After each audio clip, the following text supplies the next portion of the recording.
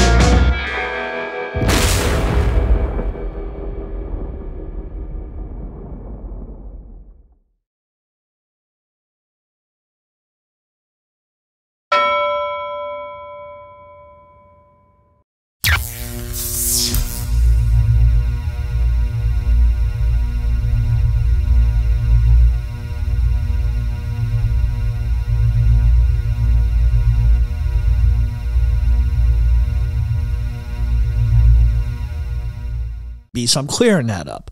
But this is going to be actually a 3-part series because there's just a lot of stuff to sift through, and it's pretty crazy. So we left off on December 10th. Oh, and by the way, before I say this, next week, all right, the show will not be out on Friday. It will be out on Saturday.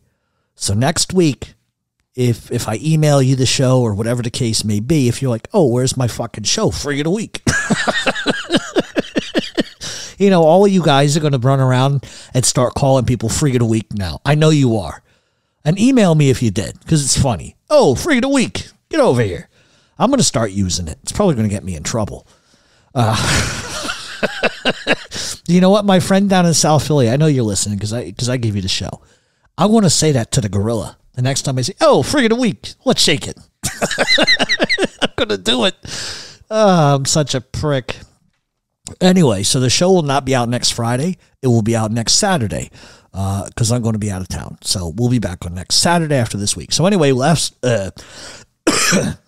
week, we left off on December 10th of 1969 as Cavataio and 10 of his men were killed in the Viale Lazio region, or excuse me, in the Viale Lazio, which was a street north of Palermo. The murder was carried out by our usual suspects, Bernardo Provenzano, Colodro Bagarella, and Emmanuel D'Agostino, Gaetano Grotto, Damian Caruso. The murder was also known as Viale Lazio Massacre. It's worth noting that these men came from the the Di Cristina crime family and the Santa Maria di Gesù family. And basically the killers walked into the office and we went through all of that. So this week, it's the rise of Toto Riina. Bernardo, a little bit of Bernardo Provenzano, not a lot on him, but all hell's going to break loose in ways that a lot of you probably just cannot imagine.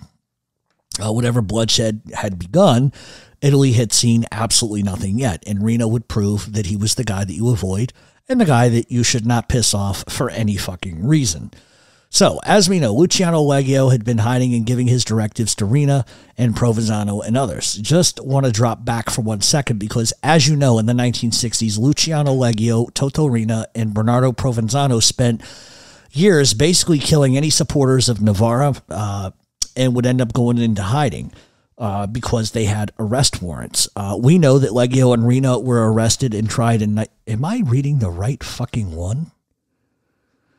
Hold on a second. Yeah, I am. Okay, we know that Leggio and Riina were arrested and tried in 1969 for murders carried out earlier in that decade. They were acquitted, as we said, because of witness intimidation and juror intimidation as well.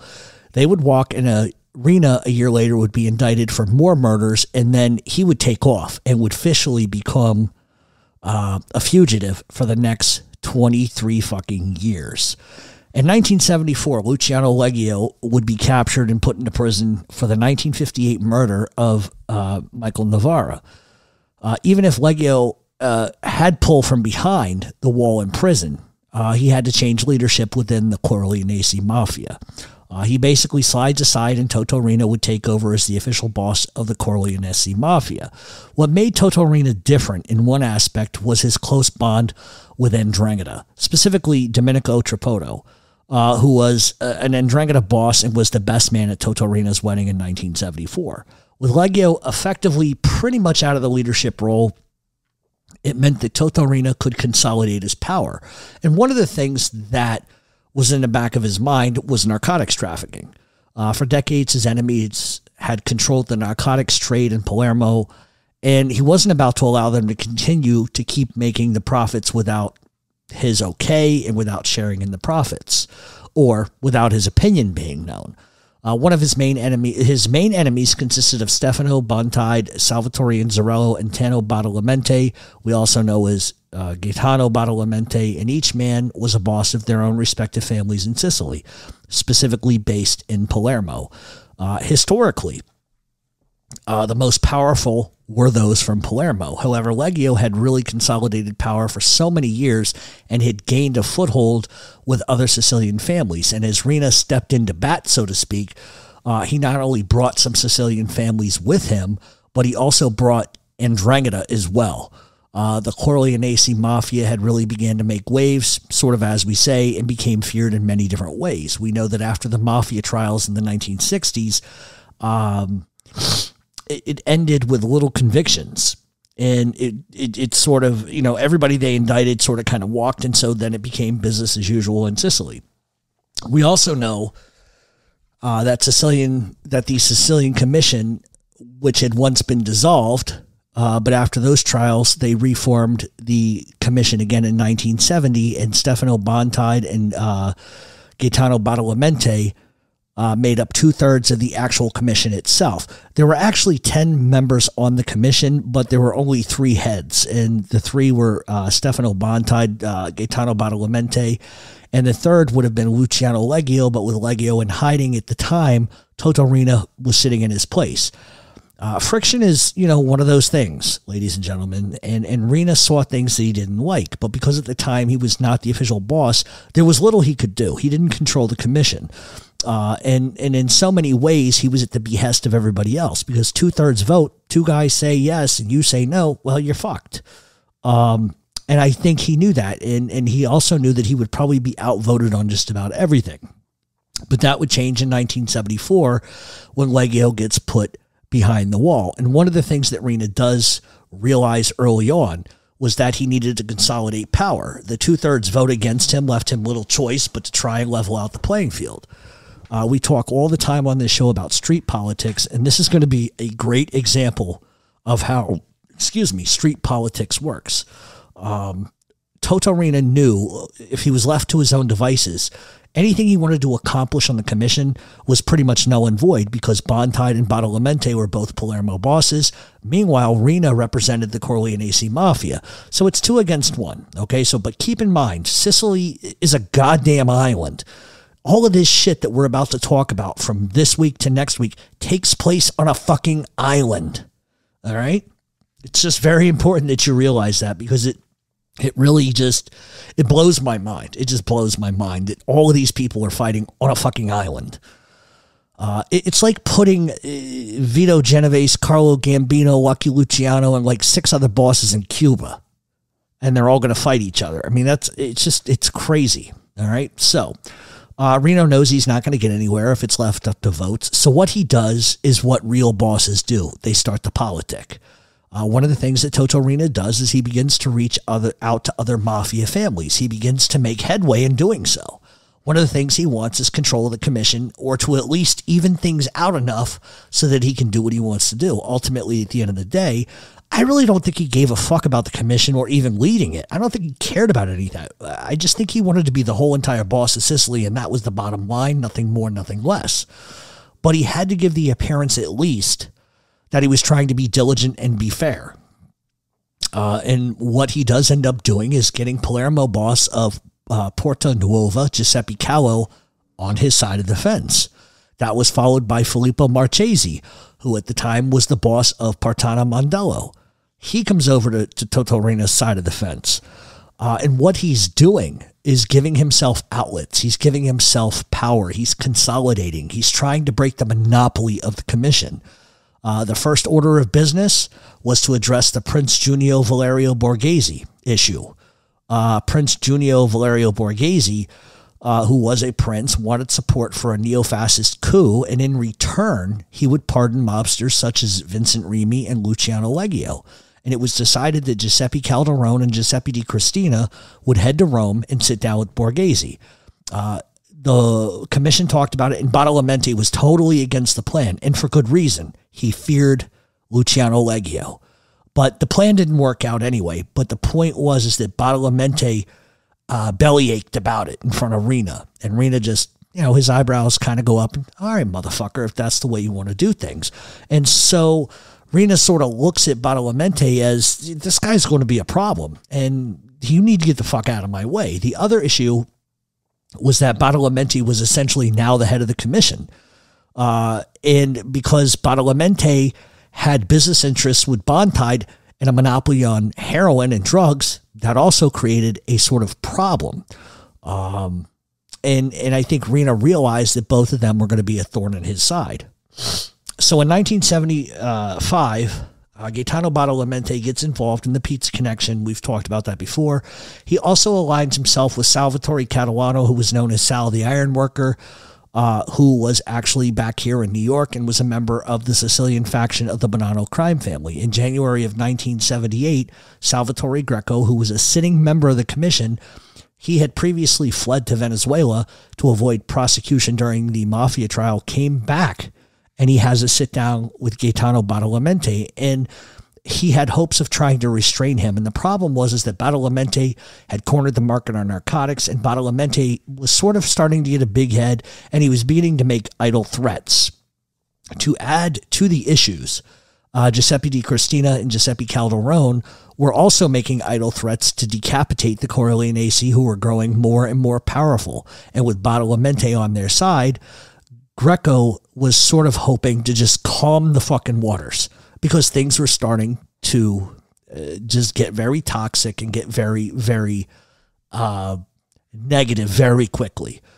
Because I think Salvatore Greco kind of saw the way this was going to go. He knew there would be a war if he didn't do anything, but he tries to step in and tries to do the right thing. But something else comes up. And one of the things that comes up is Badalamenti and Giuseppe Di Cristina, who separately controlled their own mafia families, wanted to murder Francesco Madonia. Madonia was the boss of the Vallelunga mafia family, and he was a staunch friend and a staunch ally of the Corleonesi. And he was also involved in narcotics trafficking. So what Badalamenti and Di Cristina want to do is take the head off Francesco Madonia, because that takes somebody away from Toto Riina that he needs, or who they suspect he fucking needs. Salvatore Greco tried to talk sense to them. He says, avoid the murder, don't do this. He even offered Di Cristina, why don't you leave Sicily?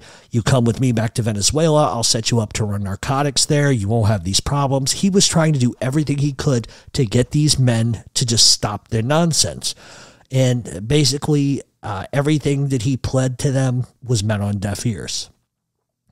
On April 8th of 1978, Madonia gets clipped on an order from Gaetano Badalamenti and Giuseppe Di Cristina. When Riina finds out, he's irate and he retaliates. He doesn't wait long. He waits 30 days and he has Di Cristina whacked immediately. In September, Giuseppe Calderone gets killed. There would be a meeting, and it was decided that Badalamenti was creating havoc. So the commission meets and they realize Badalamenti is going to start a fucking war. Riina's in his right to retaliate. This is just a big problem. And him greenlighting the murder of Madonia, who had done nothing wrong other than just being an ally of the Corleonesi, it was a bad look. It was a bad look. And so what the commission does is they remove Badalamenti immediately, and they threw him off the commission before things could get any worse. Michael Greco would end up replacing Badalamenti on the commission, which was something that Riina was okay with. He was able to remove probably the most dangerous man from the commission, and that essentially leveled the playing field. And then the commission does something else. They basically throw Badalamenti out of the fucking mafia because of what he pulled. They didn't like it. They had standards, they had beliefs, they had tradition, and he broke every rule, and it was fucking up everybody's business. And so basically they remove Badalamenti as boss, and they chase him to another country, but they allow him to replace the leadership to his cousin, a guy by the name of Antonio Badalamenti. Badalamenti, like I said, ends up leaving Italy and he settles in Brazil. And even with Badalamenti out of Italy, it didn't stop him from narco trafficking in the United States. He kept it going. So Riina partially gets what he wants, but he also wants to rid the monopoly that his enemies have on narcotics. Even with Badalamenti out of the way, Riina still had serious problems with Bontide and Inzerillo. It's one thing for Badalamenti to control the market, but Bontide and Inzerillo courted the market too. So all you did was just cut one guy out of the process. Now you got a bigger problem. And Riina wasn't going to have any of it. Bontide, Inzerillo, and Spatola, and the Gambinos, yes, the New York crime family, those Gambinos, had established a network involving heroin trafficking. The Gambino in charge of that from the New York perspective was John Gambino, who we've talked about before on this show. Granted, the Pizza Connection decimated the sheer volume of the heroin going back and forth, but Bontide, Spataro, and Inzerillo would supply John Gambino, and more specifically the Gambino crime family, with lab-made heroin, which contained Turkish morphine, a Turkish morphine base, which was very hard to get. It made it very pure. The racket was pulling in close to $600 million a year. The proceeds from those drugs went back to Italy, where they took the money and they invested it into real estate. They would push further into construction, and then Bontide would become a construction fucking magnet and one of the biggest taxpayers in Sicily. They then would take the proceeds from that and they would launder it through banks using a guy by the name of Michael Sindona. And there's a whole thing there, but we're not going to touch that. Bontide would then start to make some moves politically to control fucking everyone. So not only is he cornered the market on drugs, now he's got the biggest real estate company, the biggest construction company. Now he's starting to put money in the pockets of politicians. And Riina says, okay, enough of this shit. Enough. I've seen enough. Riina's position was simple. Nobody should be cornering the market on fucking anything. And while I and obviously all of you can understand, that from a monetary perspective, what Riina truly wanted at the end of the day was total control of Italy. He wanted to push other groups out and make them subservient to him. Riina, behind the scenes, as we said earlier, had begun to make big allies in Sicily, and many who would have naturally sided with the Palermo-based families actually end up switching to the Corleonesi Mafia, which by many accounts broke every fucking single rule about loyalty in Cosa Nostra. Riina slowly pulled many strong families to his side. It's not like he took the weakest family and got them to do what he wanted. He grabbed some big fucking people. And that move was designed to weaken Palermo bosses, and it was directly meant to weaken the Bontide, Spataro, Inzerillo faction. In 1980, Toto Riina would get a bit of a gift when in March of 1980, the top-tier members of the Inzerillo crime family, the Spatola crime family, and the Gambino crime family in Sicily all get arrested for heroin trafficking, and it weakened Bontide significantly. And as we know, with blood in the water, the great white will attack. And that's exactly what our little pal, Toto Riina, is going to do. On April 23rd of 1981, Bontide is driving home from a lavish 42nd birthday party in Palermo when Pino Greco stepped out from behind a wall and opened up with an AK-47. And he kills Bontide on the spot. Pino Greco was the cousin of Michael Greco. So obviously, Riina and the Grecos had formed a solid alliance. The Second Mafia War had officially begun. Riina knew in order to kill the snake, you had to cut off his fucking head. 2 weeks later, Salvatore Inzerillo gets murdered coming out of his mistress's house. Once again, our little pal Pino Greco uses the AK-47. And Inzerillo was shot so many times he was nearly cut in half and unrecognizable. And there were two reasons for the murder of Inzerillo. The first was, prior to this event, he had the judge who was prosecuting his family for the narcotics beef. He had the judge killed. And he did so without the permission of the commission. And the fact that he committed that murder in the territory of another boss by the name of Giuseppe Callo. So in their traditions, you don't whack somebody else on somebody else's turf because it makes them look like they did something wrong. It's a disrespect thing. So not only did he kill a judge, but he did it on another boss's turf. Okay. The second reason was he was powerful. And Toto, Riina, and the Grecos wanted to handicap the partnership between the Spataro, Inzarello, and the Gambino crime family. They wanted to just crush that. The commission wouldn't react to the murder of Inzarello because, well, he moved against a judge. He disrespected Giuseppe Calvo, so fuck him. That's sort of kind of the way the commission looked at it. That's why they didn't get involved. And as we know it, the Second Mafia War was officially on. And it was on an epic fucking scale. And Toto Riina was just getting his hands warm. At the funeral of Salvatore Inzarello, his son, Giuseppe, vowed to avenge the death of his father. Word would get back to Toto Riina, and without hesitation, our little old friend Pino again. Pino Greco gets called in to handle business. Giuseppe Inzarello would be kidnapped, and he would be tortured for days. Greco is said to have asked Inzarello which hand he would use to kill Riina with. This is after he's tortured him, ice picked his balls and tied him up and everything. And the boy raises his right arm to symbolize, I would use my right arm, my right hand to kill this prick. Greco grabs a fucking machete and cuts his goddamn arm off while he's alive. Then he uses rock salt to close the blood flow and then continued to torture him for 2 more fucking days. Greco eventually would shoot Inzarello in the fucking head. A week later, May 26th of 1981, Santo Inzarello, the brother of Salvatore Inzarello, who was also involved in organized crime, went to an organized crime meeting, and he began to ask clarification about what happened to his brother. Why did it happen? Wrong move. He would be strangled to death at that meeting for even asking. Toto Riina don't fuck around. And just some interesting lineage here, because I'm sure some of you mob aficionados are hearing some famous names. So the Inzarellos were related by blood to the Meninos and the Spatolas, the Castellanos, the Gambinos, and the DiMaggios. So the Inzarellos were related to Paul Castellano. They were related to the DiMaggio crime family, the Spatolas, and Carlo Gambino. That would have made the Inzarellos related to Paul Castellano, like I said, and Carlo Gambino. Former Gambino crime family boss Frank Cali married into the Inzarello crime family. So there's your connection. So in the winter of 1981, Antonio Inzarello, who was a boss for a short period within the Inzarello crime family, was found dead, shot with a sawed-off shotgun in New Jersey. Not long after that, Pietro Inzarello, who was the brother of Salvatore Inzarello, was found in January in the trunk of a car. And he was found in front of a Hilton Hotel in Mount Laurel, New Jersey. He had $5 bills shoved in his mouth and $2 single dollars on his prick.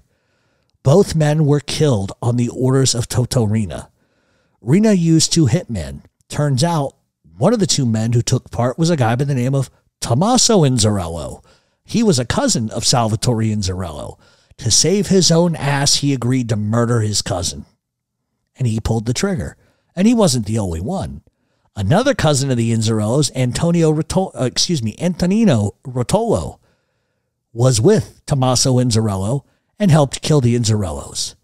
That was the kind of power that Riina had. He turned family against family. From across the fucking ocean, he was ordering the murders of Gambino-made men and anyone with the Inzarello name. Riina didn't give a fuck. They were all going to die. So his word traveled back. And like I said last week, I meant to say Paul Castellano, not Carlo Gambino, so forgive me for that. But Paul Castellano was very aware of the issues in Sicily. He was also aware that bodies were showing up in the United States that were Inzarellos, and they were showing up everywhere. In an effort to stop the bloodshed, Castellano sent John Gambino to Italy to sit down with Riina and to ask Riina to stop. What would it take for him to stop?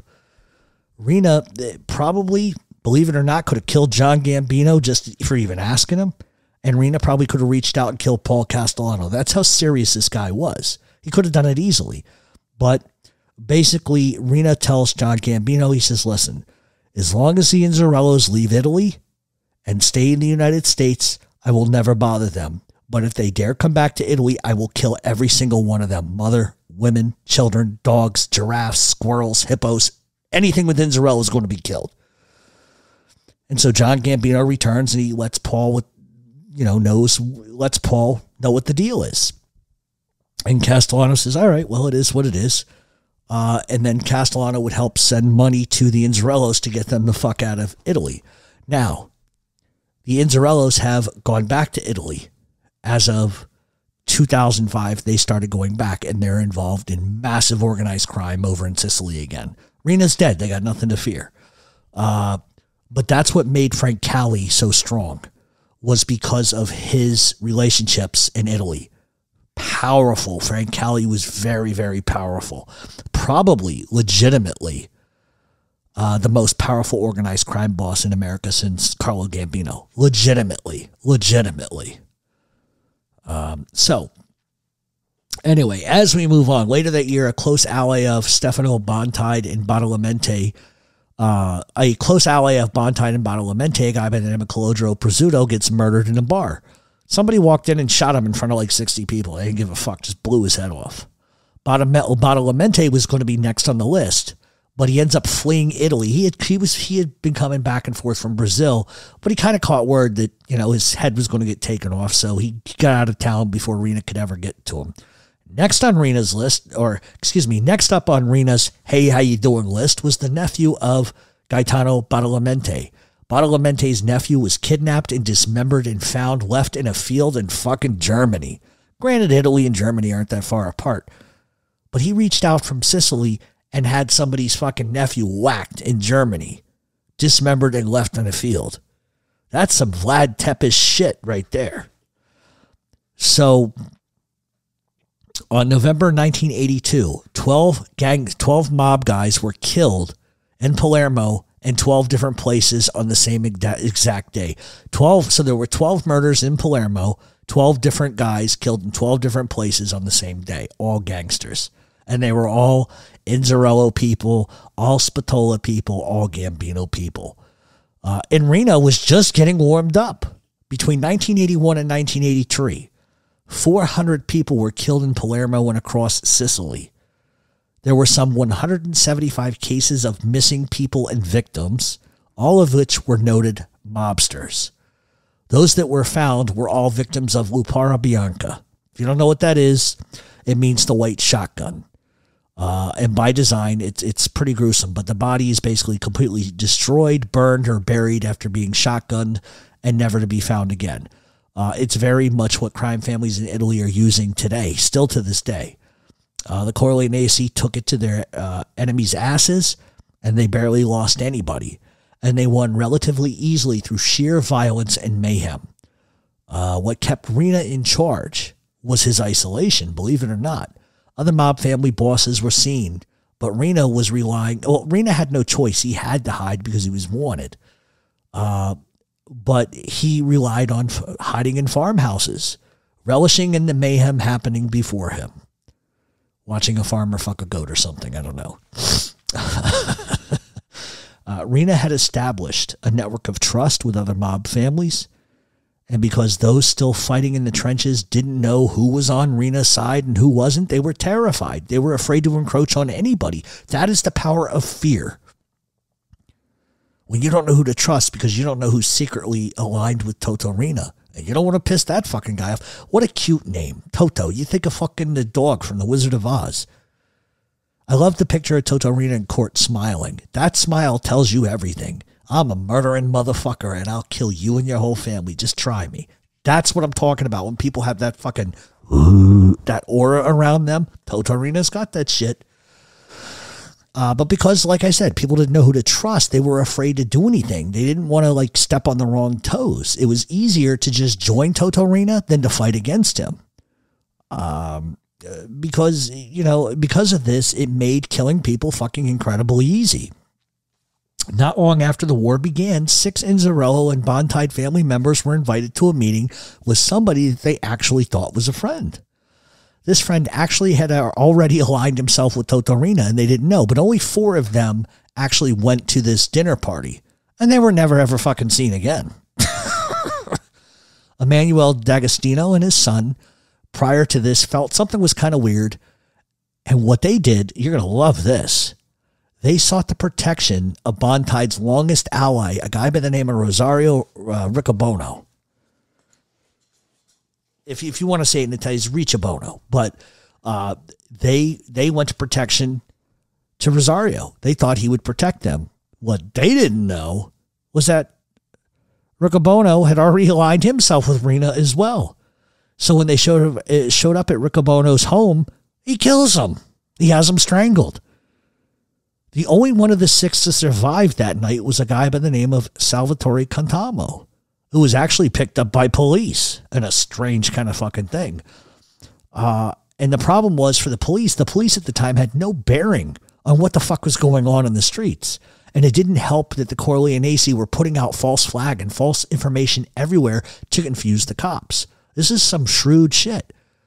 In fact, one of the things that Toto Riina did well, the Corleonesi did incredibly well, was disinformation. And that was the rule of thumb for Toto Riina. The move on Bontide, well, a personal one, it confused the cops because they had suspected that the Inzerillos were behind the murder of Bontide. But then the second that Salvatore Inzerillo gets whacked, the cops are stunned. In fact, the Inzerillos were actually wanted for the murder of Giuseppe Di Cristina, even though Riina ordered it done. And he ordered it done to be specifically committed in Inzerillo territory because it made Di Cristina look guilty. That's why you didn't do things in people's territory, because in those days, if you whacked a guy in your territory, that was a sign to everybody in the fucking area. Don't fuck around. This is what happened when you fuck around, you find out. That's why you didn't clip somebody in somebody else's turf. You did it on your own. Sort of completely the opposite of the way New York does things. Bonanno guys will get Gambino guys. You know how it is. But that's how smart Riina was. Riina says, okay, I'm going to whack Bontide. They're going to blame the Inzerillos. Then I'll whack the fucking Inzerillos. And then I'm going to go and whack Giuseppe Di Cristina, the Di Cristina crime family. I'm going to dump his fucking body in the Inzerillo territory to make them look like they did it in retaliation for Salvatore Inzerillo getting killed. This guy is a fucking shrewd fuck. And it's smart thinking. It's just smart. Riina was smart enough to realize that those who are friends today become enemies tomorrow. While he used the Grecos to advance his agenda, and he used murderers like Filippo Marchesi to do his bidding, he also knew that they would become problems. Filippo Marchesi, who had been a friend and an ally all throughout the war for Toto Riina, killed a ton of people. He had been a real help. But Riina began to worry that he was a threat to the leadership of the commission. So guess what? He's got to go. He was sent a message to meet at a warehouse and as soon as he walks in, he was strangled by our favorite person, Pino Greco, Giuseppe Gambino, and Salvatore Cacuza. Pino did a lot of work, but he walks in and he's strangled. The body was then dissolved in acid. Riina, knowing that he needed to confuse people, told his friends and his family that he accidentally shot himself and that they had to bury him quick because of his notoriety. They didn't want the cops investigating. And people bought that shit. And even if they didn't, what the fuck were they going to say? No, Toto, you killed him. It wouldn't have been a smart move. So we're going to end right here for today. And I didn't mean to rush through it. I'm sorry if you guys felt like I rushed through it. That wasn't sort of my intention. But there's some big shit that's coming down the pike. And next week, which will be Saturday, we're going to come back with the final part 3 of Toto Riina. And if you thought that Toto Riina was done getting rid of people, I got news for you. He wasn't. There's a lot of people that Toto Riina wants to rid himself of. And he begins to check off his little Christmas list of names. And as he does, he garners the attention of the police, the military, and politicians, judges, and lawyers who are hell-bent on getting rid of Toto Riina. And the problem that they make is underestimating his true power. And they are about to find out the hard way that Toto Riina's grin only means one thing. that you're going to watch your own blood fly out of your own forehead. That's the reality of who Toto Riina is. And I think at one point, and I can say this now, even though we haven't gotten to part 3, I think that Toto Riina, at the time of his height, was the most dangerous and most powerful mafia boss ever to have lived. Ever to have lived. Because this guy not only didn't fear anybody, but he would do some terrorist type of shit. He would bomb a train, which we'll talk about. He would kill a judge. He would attempt to kill Mario Cuomo. He had even talked about killing Rudy Giuliani. And if there's anybody that could have gotten it done, guess who it was? Toto Riina. All right, so we will see everybody here next week for part 3 of Toto Riina. Have a great weekend. For all you fathers, happy Father's Day. To my friends in South Philadelphia, specifically SNS, happy Father's Day. And I hope it's a great day for you guys. And know my thoughts are of you guys and your families. And I wish you both nothing but the best. We'll see each other very soon. And anything you guys need, you know you got. So let's see. Let's see who else. To my buddy Rob, thank you for the kind words tonight. And well, it was actually yesterday. But you're a great guy. You're a stand-up guy, a good friend of mine. You give me lots of good advice. Couldn't ask for a better friend. To my friend Rima, or well, I'll just call you Chardonnay. I got a bunch of different names. I hope your weekend is nice as well. And soon we'll meet up and, we'll meet up at the spot, drink a beer or something. I don't fucking know. And hang out. And to anybody else I know in South Philly, there's a lot of you. I wish you guys a great weekend. And I'll see all of you soon. See all of you soon. And in the meantime, if you guys need anything, you got my number. If you don't have my number, then you're shit out of luck. Because you'll have to know somebody who knows me to get it. So anyway, have a great week, everybody. I hope you are enjoying this Toto Riina series. Do me a favor, if you can. Just let people know about the podcast. That's all you could do for me. That's the greatest fucking thing you could do for me. And also, if you're enjoying the Toto Riina series, do me a favor. Reach out to me at mobtalkradioshow@gmail.com and just let me know. Just let me know if you like it. I am enjoying it. I'm fascinated by this creep show shit. So unfortunately, I didn't queue up another song, so we're gonna have to go out to the P-Funk again. But nothing wrong with that. In the meantime.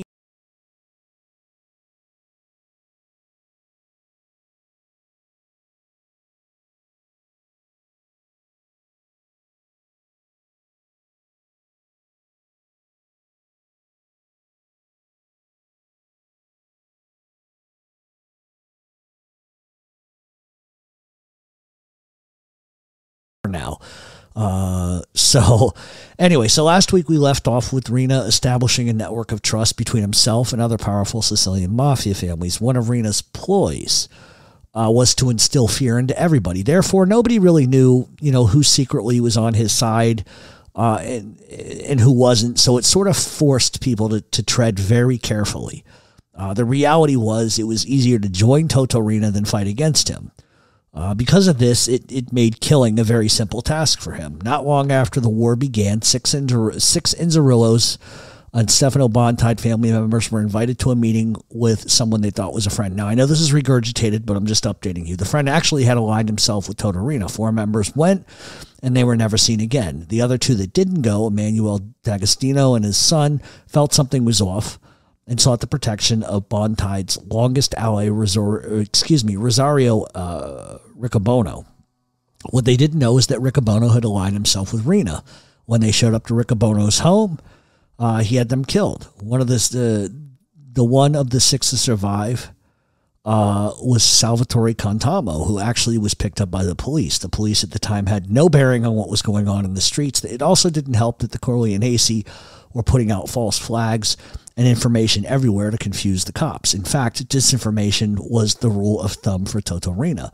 The move on Bontide, while a personal one, confused the cops is they suspected that the Inzarellos were behind it. Once Salvatore Inzarello got clipped, the cops were stunned. In fact, Inzarello was wanted for the murder of Giuseppe Di Cristina, even though Toto Riina ordered it done in Inzarello territory, and by doing that, it was meant to frame him. And it's smart thinking.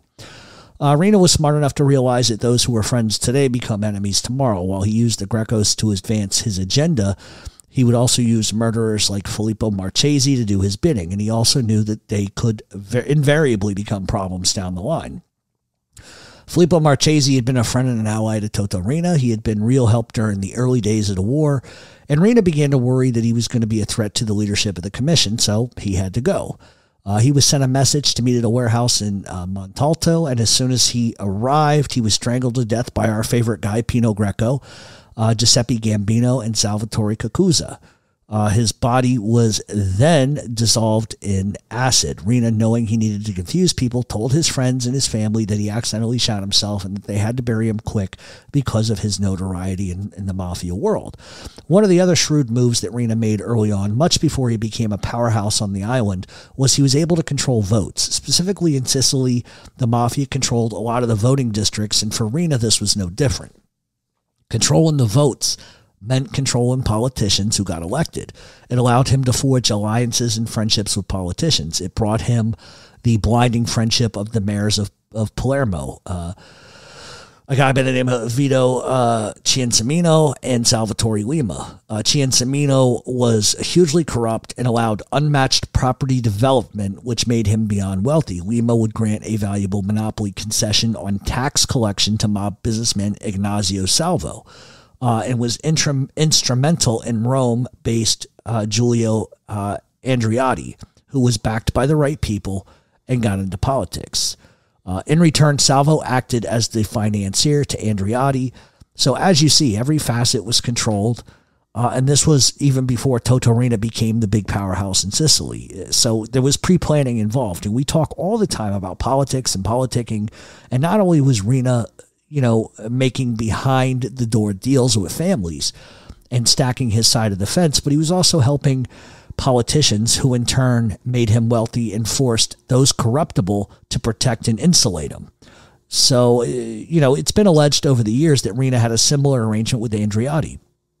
Even if the courts brought charges, they would find that Andreotti was innocent of all allegations of mob associations, which in Italy was illegal. Now, keep in mind, Andreotti would become the 41st Prime Minister of Italy in 7 different governments, from 72 to 73, 76 to 79, 89 to 1992. He was the 6th longest serving Prime Minister since the Italian unification and the 2nd longest serving post-war Prime Minister.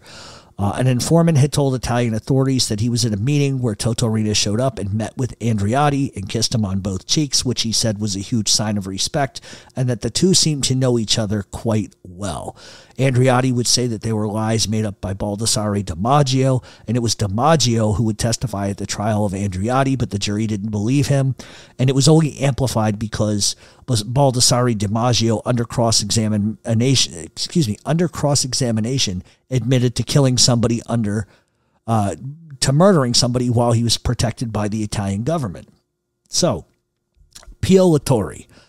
Pio was a leader in the Communist Party in Italy. La Torre was born in Palermo in 1927 and was the son of poor peasants. As a teenager, he was active in politics and mainly worked construction. Eventually, the money he made from construction allowed him to enter college, where his political ambitions began to rise. He would eventually lead the peasants' movement in Sicily, first in the Confederatura, then later on as the secretary of the Italian General Confederation of Labor, which then led him to the Italian Communist Party. In 1948, he would replace the peasant leader Placido Rosado and Corleone, who got whacked by the mafia on orders of Luciano Leggio. So La Torre hated organized crime. He hated what they stood for. His long-term ideals fell in line with Benito Mussolini, and he wanted to remove all organized crime in Italy. He had known how corrupt Italy was and could be under mafia control. So La Torre would be elected to the Italian Chamber of Deputies for the District of Palermo in May of 1972. He would be reelected twice and would remain deputy up until his death. Latorre would become a member of the Antimafia Commission, which was formed in 1962 during the First Mafia War, which published its final report in 1976. Latorre met with Judge Cesar Terranova, no relation to those Terranovas, and together they wrote what was effectively a minority report which drew the lines between the mafia and prominent politicians, in particular the Christian Democrat Party, which Andreotti was a member of.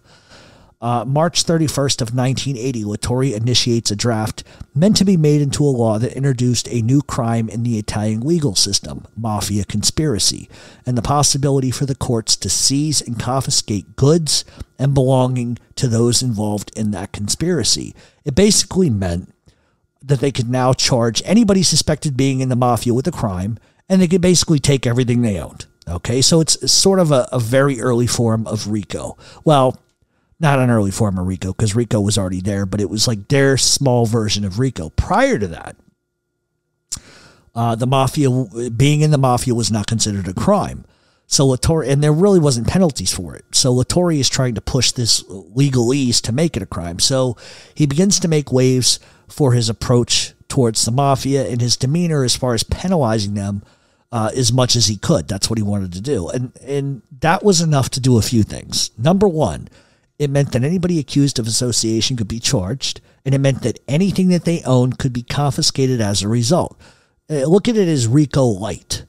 And it was also bad news for all those politicians in Italy who had garnered power through the association of the mafia, and specifically Toto Riina. Riina had seen enough and orders his death. April 20th of 1982, Latorre and his driver Rosario De Salvo were shot and killed in a car down the block from the communist headquarters in Palermo. The hit was basic. They were parked on a one-way road. A car pulled in behind them, blocked any chance of hit and reverse, and a car sat in front of them. Our suspects? Take a guess. Our little friend Pino Greco is back at it, ladies and gentlemen. Pino Greco, Giuseppe Lucchese, Nino Madonia, Mario Prestafilippo, and Salvatore Cocuzza. And those were all of Riina's favorite hitmen. Over the years, they have said that the Sicilian Commission passed the hit, meaning that they greenlit it. The fact is, it was Riina's world and everyone else was just living in it. A few weeks later, Carlo Chiesa was appointed as the prefect for Palermo, and his job was to stop the Second Mafia War. But he makes a very bad mistake. He tried pushing the new anti-mafia law that Latorre had tried to push through, and for that move, Toto Riina orders his death. May 1st of 1982, Chiesa was appointed the prefect. On September 3rd, May 1st, Chiesa becomes the prefect and he starts trying to push the order. September 3rd of 1982, Chiesa and his wife Emanuela were in their car. Emanuela was driving at the time. A number of government gunmen came riding on motorcycles. They forced the car over, which ended up smashing into a parked car. The men on the motorcycles then opened up with automatic weapons, killing Chiesa and his wife and his escort agent, a guy by the name of Domenico Russo. Anybody want to take a guess on who was the head of that? Ding, ding, ding. Tell them what they won. Pino Greco, Giuseppe Lucchese were only two of the named shooters, but eventually Giuseppe Callo, Bernardo Brusca, Francesco Madonia, Nene Garacci, Francesco Spadaro, Bernardo Provenzano, and Toto Riina would be held complicit for ordering that murder as well. The reasons for that murder, very simple. Number one, he was pushing that new mafia law, and the mafia didn't want it. Number two, he was pushing for information into the murder of a guy by the name of Mario De Mario, who was a journalist who disappeared for investigating the murder of Enrico Mattei. Enrico Mattei is who owned ENI, which was a huge oil and gas conglomerate over in Europe. Word is that American organized crime bosses reached out to the Sicilian Mafia to kill him as a favor because his oil policies were hurting the U.S. interests in the Mideast. You guys want to take a guess on which American mob boss ordered that hit? It's going to surprise you. Who do you think did it? You guys are all probably saying Carlo Gambino, Russell Buffalino, Vito Genovese. No, no, and no. You know who ordered that? Angelo Bruno. That should tell you the power he had. 10 days after the death of Chiesa, the anti-mafia law was passed in Parliament.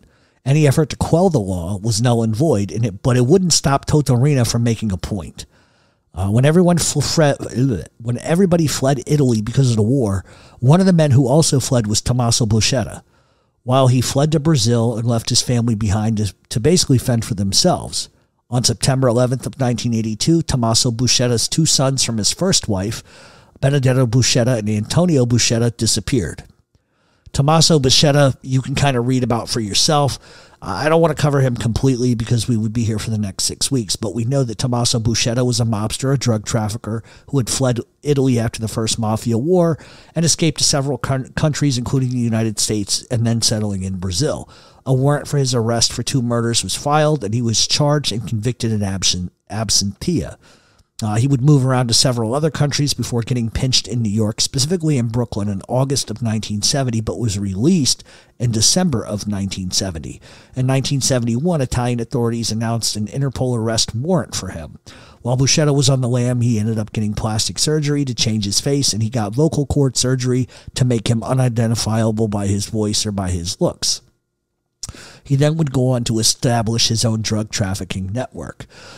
Eventually, as he wound his way back to Brazil, he would be arrested by the Brazilian military. He would then be extradited back to Italy, where he began to serve 10 years in prison. In February of 1980, he was granted half freedom and fled back to Brazil, escaping the Second Mafia War, which we know is being instigated by Toto Riina. As we said, in September of 1982, his sons disappeared. Those murders sort of changed his perspective on the mafia, and he had decided to cooperate, but it was still biding his time. He wasn't sure he wanted to, but he didn't want to. He's, kind of in the middle. His brother Vincenzo, his son-in-law Giuseppe Genova, and his brother-in-law Pietro, and 4 of his nephews, Domenico, Benedetto, Orazio, and Antonio D'Amico, were all killed on orders of Toto Riina, who saw Buscetta as an enemy. As long as Buscetta's still active, still selling drugs, we got to kill him. That's just the way Toto Riina saw things. Buscetta would be arrested again in October of 1983 and then extradited back to Italy again by 1984. At this time, Buscetta had enough, and then he asked specifically to talk to infamous anti-judge Giovanni Falcone. Giovanni Falcone was born in Palermo, Sicily in 1939. He grew up in a very middle-class family in the Via Castrofilippo near the seaport district of La Calza. During World War II, specifically during the Allied invasion of Sicily, the area had been practically, decimated. There wasn't a lot of money. But growing up, he played soccer and was taught from an early age to stand up for what was right, be patriotic, stand up for himself, and stand up for others. His best friend growing up was a guy by the name of Paolo Borsellino. As Falcone gets older, he grew up in a neighborhood that was in sort of a mob enclave. And his feelings were that they were like sort of a scourge to the neighborhood. They were brutal. And he ends up heading to college, and he enters law school in Palermo. Borsellino also would attend law school, the same law school in Palermo as Falcone. It's then that Falcone begins to wander from conservative leanings to leaning completely towards communism. In 1961, he would begin practicing law and would be appointed judge in 1964. So Giovanni Falcone was the first sort of guy to use new investigative techniques, including going after the bank accounts and the money of noted mobsters. It was sort of truly following the money trail, and he would investigate bankruptcies and looking deep into money transfers and more. He was the first guy to really come along and do it, and he was wielding massive intel against the mafia. Falcone was also the first to work with Interpol and the first to work with other law enforcement agencies outside of Palermo, and also including other countries. He was able to discern trafficking networks and follow paths and shipping routes and ports. This was not a guy who had a team behind him either. Rather, 1 or 2 people who gave him printouts, and he would go from there. He was able to learn that those who were chemists for the French connection had moved their labs from Marseille, France to Sicily. Near the end of 1980, he took a trip to the United States and began a series of meetings working with the United States Justice Department, in part to learn American styles of investigations and to help assist them with narcotics operations. Falcone would then travel to Turkey, then would follow that up to Switzerland, and there was a reason for both. The first thing was he wanted to trace the labs in Turkey for where they processed the heroin, And then he would move on to Switzerland so he could investigate banks that were hiding big money from narcotics operations. He was able to ascertain that the banks in Switzerland were geared specifically towards allowing money laundering and how laws in Switzerland essentially allowed for that to be the case. He was able to find out that former Naples cigarette smuggling operations had reformed now into heroin trafficking operations. Basically, it was simply replacing one operation for another. So in 1981, he finalized all of his investigations, and he would file a massive indictment. Those indicted were big names in the mob world, and he would attain 74 out of 80 convictions. It included wiretaps, it included seized shipments, it included bank records, travel records, handwriting analysis, and stuff from informants. And you have to understand, Giovanni Falcone was the first one in Italy to go to those depths to prosecute the mafia. Nobody before him had ever gone that far, never gone as deep, never looked so far. And he had a ton of money to use, and the help of other countries and the meddling of the FBI infuriated mafia people. Before, it was harder to convict, harder to get indictments, but Falcone had his hands deep in the hole, and it scared the shit out of the mafia because it seemed like he had free reign to do whatever the fuck he wanted without interference. As a result of his convictions against the mafia, his role essentially becomes bigger. One of the concerns was the infiltration of the justice system. They feared corruption. It's almost like he knew that Toto Riina, he knew what he would try to do. But what he didn't realize was that Riina had already corrupted everybody, and he didn't realize the true power that Toto Riina had. Riina controlled everything from the parliament on down. A way to ensure non-corruption, at least at the judicial level. Falcone established an anti-mafia pool along with Judge Rocco Cinici. The group would keep to themselves, and they would investigate the mafia using Falcone's techniques. They explored new investigations and were drafting new laws in order to help making the prosecution cases of the mafia much easier. The four-panel group were Paolo Borsellino, Giuseppe Di Leo, Leonardo Guarnata, and Rocco Cinici, and as well Giovanni Falcone. And one of the things that these men began to assimilate would lead to what we call the Maxi trial. And we'll get to the Maxi trial next week, but not before there would be a huge murder.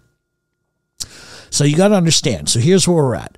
So you have this guy, and let's just use Giuliani as a reference point, right? If Giuliani never gets the fucking commission case, he never becomes the psychopath, bloodlust vampire that he is, right?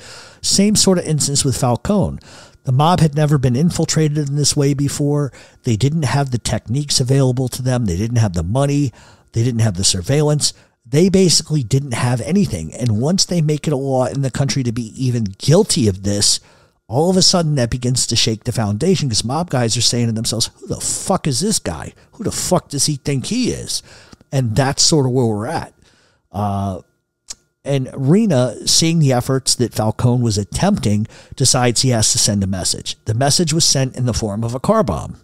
On July 29th of 1983, Judge Rocco Cinici comes out of his apartment with his two bodyguards. His two bodyguards were a guy by the name of Mario Cespasi and Salvatore Bartolotta. The concierge, Stefano Sacchi, had just opened the door. A huge explosion rocked the entire block, killing all of them instantly. Turns out a bomb had been placed in a car that was parked just adjacent to the building, and it was detonated by our favorite little friend. Everybody want to take a guess on who that is? Say it all together. Pino Greco, who had detonated the bomb on orders from his uncle Michael Greco on orders from Toto Riina. After the death of Cinici, Antonio Caponetto would replace Cinici. Falcone was even more determined to get the mafia at this point. The problem is that Riina wasn't done enforcing his point. Between January 5th of 1984 and December 12th of 1985, Riina would order 8 murders. And we're not just talking about random fucking people. This was like determination on a whole nother level. And the thing is, it's going to get worse next week. You think 8? Please. It's about to get crazy.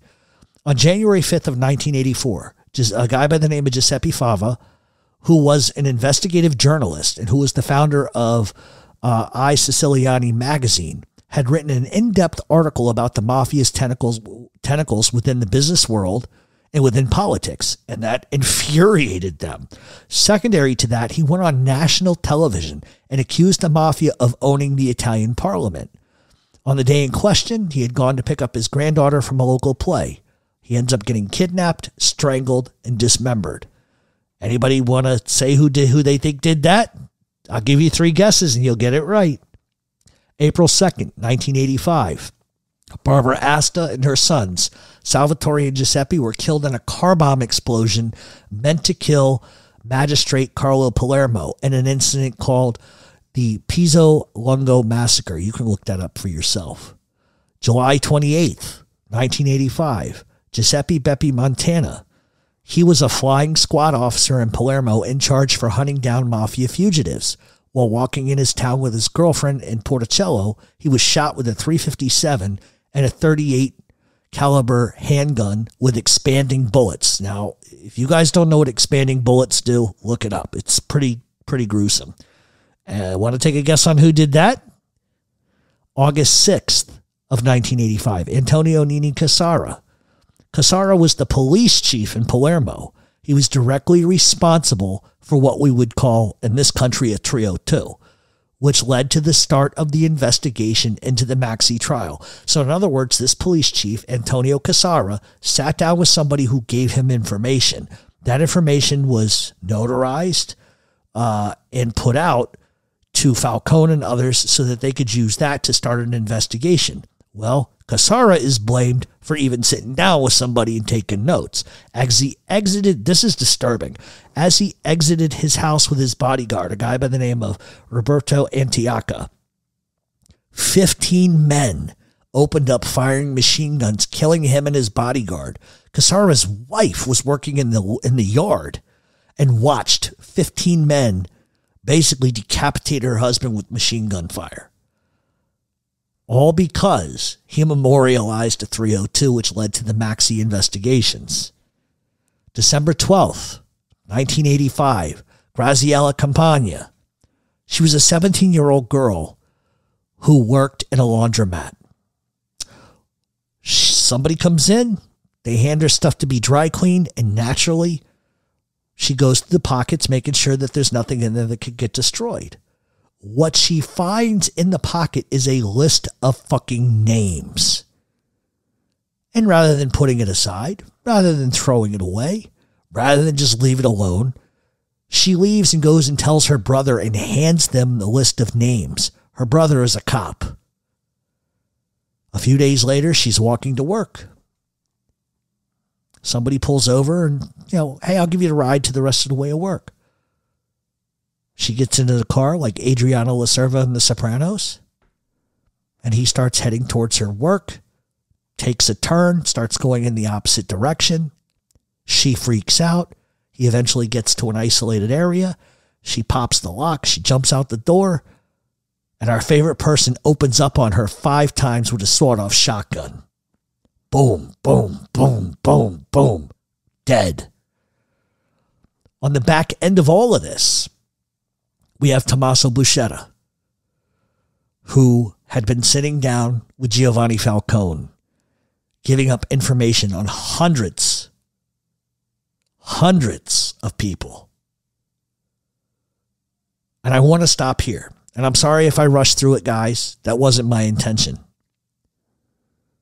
But when we come back next week, part 4, what I didn't want to do, obviously we know. Maybe some of you don't. Falcone and Borsellino are going to get killed. And I would love to tell you that was the beginning of the end in many ways, but that was just sort of the period on the end of a sentence for Toto Riina. We're going to go through a list of how many people were killed. And we've heard different estimations, 300, 500, 600 people were killed by Toto Riina. I think it's more realistically about 300. And Toto Riina isn't done fucking around. He's going to bomb a train to make another point. He's going to blow up the whole entire fucking freeway to kill Falcone. This is a guy who had immense power. Name me any other boss who had the power to do that. And so I'm going to try to make next week the finale. And it's going to be a little extra long because there's a lot I want to cover. But I wanted to stop at a good point because I didn't want to go into, and then I want to leave it right here so that you guys come back. Because you know Falcone's going to get it. Borsellino's going to fucking get it. And there's a lot of other people that are going to fucking get it. And we're going to find out that how the Italian government finds a guy in hiding is because Bernardo Provenzano rats him out. Because he's the only one who knew where Toto Riina was hiding. Riina was moving from farmhouse to farmhouse. But we're going to find out that Bernardo Provenzano gave him up. There's a lot of evidence. Now, when I say, is that factual? I can't hand you a piece of paper and say, here it is. That's him admitting to it. But there are things that I know that I've learned throughout the years is that there was only one person who knew where Toto Riina was hiding, and that was Bernardo Provenzano. Now, is it true that Bernardo Provenzano could have told somebody and they told? Sure. That's not the case. Because there was a memorialized note in Toto Riina's handwriting. How did they get that? Well, it just so happens that that paperwork was left for Bernardo Provenzano in an abandoned farmhouse. And how would they know it was Toto Riina's? He didn't sign his name, Love, Toto Riina. How would they know that? It meant that somebody that knew him was going there to pick up a message, a peasy, had to have known it was him. And then you have to ask yourself, who benefits from Toto Riina going to prison? There's only one guy that would benefit from that. And who's the one guy that's not involved in all this crazy shit? So like I always like to say on this show, I don't believe in coincidences. So next week when we come back, it's going to get more bloody. It's going to get more intense. We're going to talk about the murder contract on Rudy Giuliani that Toto Riina wanted done. We're going to talk about Mario Cuomo, who was almost killed in Italy. Toto Riina wanted him dead. They were going to kill him. They were seconds from killing him.